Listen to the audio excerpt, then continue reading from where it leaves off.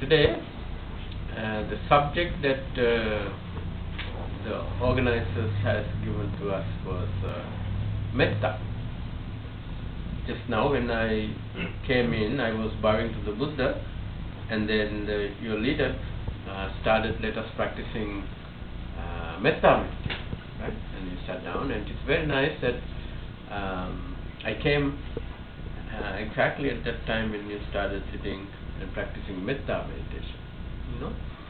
And teachings of the Buddha is something about us. When you listen to the teachings of the Buddha, that means you are learning about ourselves, right? And Buddha is the unthinkable person with unthinkable amount of wisdom about human conditions, about the conditions of all other beings. What are the problems of all of us that we experience as human beings, and what are the discomfort we call suffering, right? Dukkha. And how to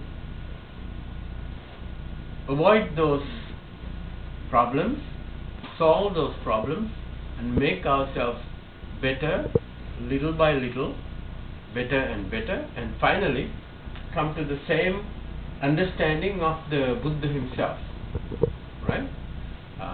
When the Buddha teaches Dhamma, Dhamma is taught gradually, step by step, you know, step by step.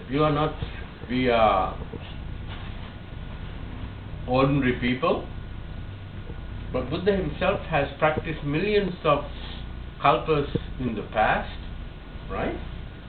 And he has practiced and practiced and practiced and improved the life step by step and little by little.